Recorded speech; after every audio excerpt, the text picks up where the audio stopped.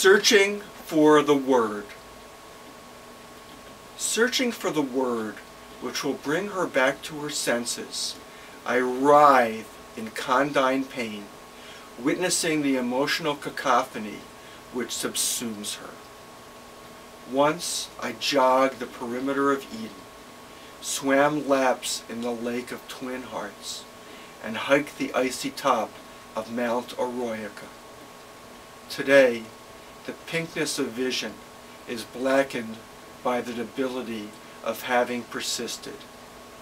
I separate my thoughts into two camps and rush between them, carrying forbidden messages which I burn so as not to incriminate the pale sender or the ruddy receiver. There's no daylight in the life to come when the darkness is not medicinal.